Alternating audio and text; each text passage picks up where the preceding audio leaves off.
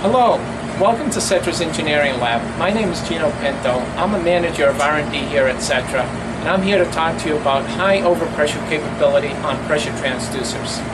Behind me, you will see there are 3 pressure transducers installed in a manifold. I'll be giving a demonstration of overpressure capability. 2 of these transducers have high overpressure protection, and one of them is a typical transducer that does not. So you will see the benefit of this feature. And there are some products on the market like this high line pressure, low differential pressure transmitter that offer high overpressure capability. But as you can see, this is a very bulky product, and in many applications it cannot be installed in equipment where a size of a smaller product with a more cost-effective solution might be beneficial to that application. So I'm going to give this demonstration.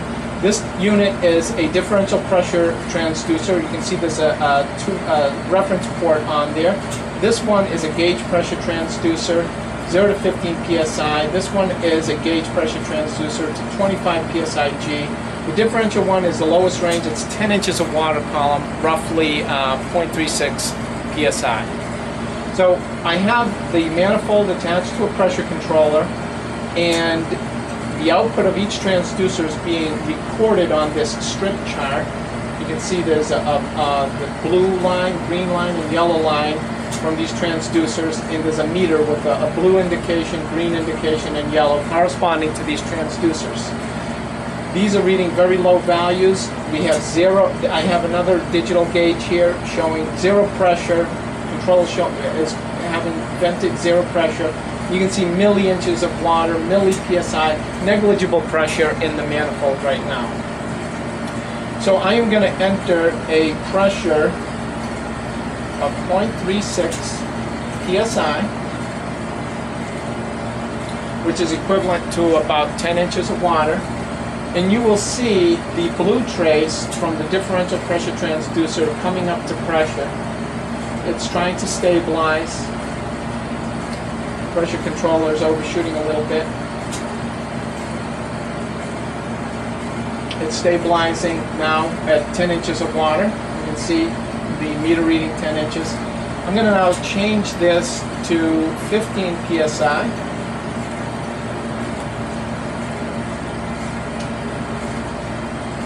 And now you can see the pressure's rising.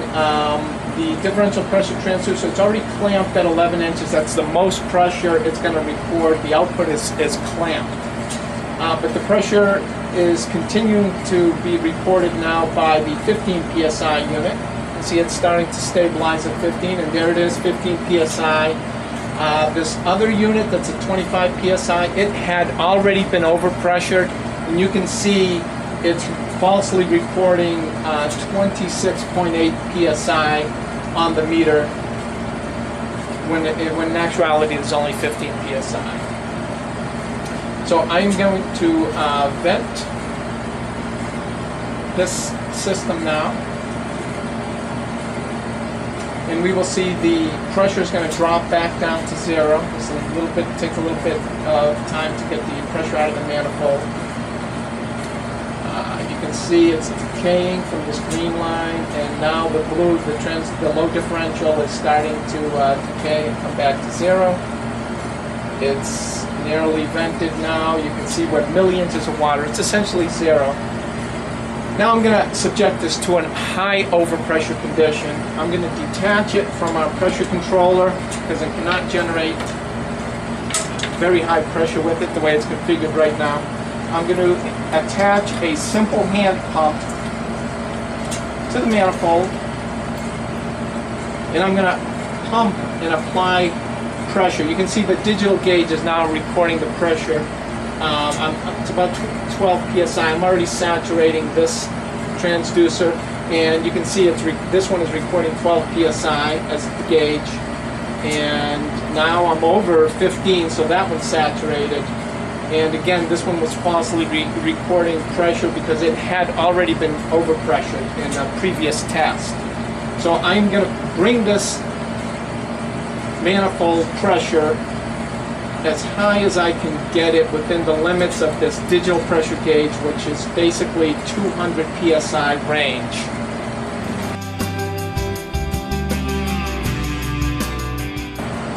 So I'm at 200 psi. All of these units have been are now highly overpressured. This one over 500 times its full-scale rating. This one over 13 times its full-scale rating. This one about 8 times its full-scale rating. Where again, it's proof pressure. Proof pressure is the maximum pressure that you can subject the device to without it needing to be recalibrated. So it's not significantly affecting its accuracy. Where a proof pressure rating on this typical transducer may be 2 times its full scale or 3 times at best its full scale. These offer much higher proof pressure ratings. Vent it.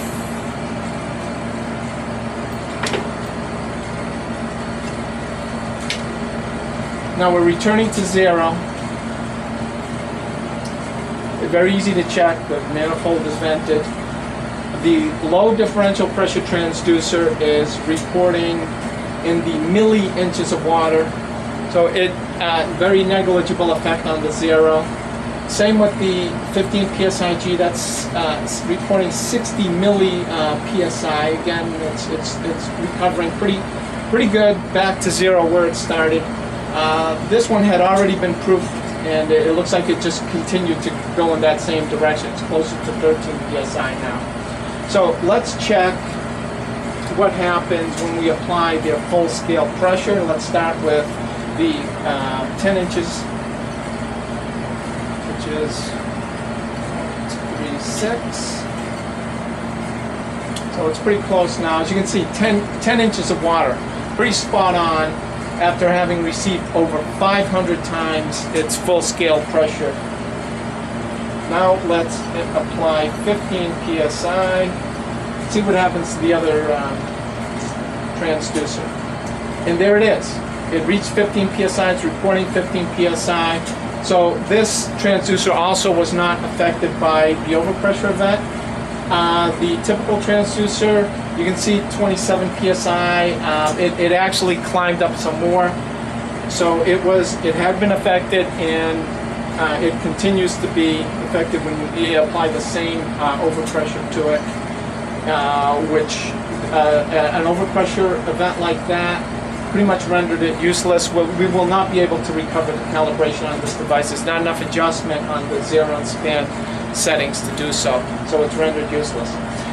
So there it is. This concludes our experiment, and showing that there are products, transducers on the market that have very high overpressure protection, and that's a very important specification, especially for applications where unintended overpressure can occur, or a system can apply periodically overpressure events which would typically damage a typical pressure transducer if it did not have high overpressure protection.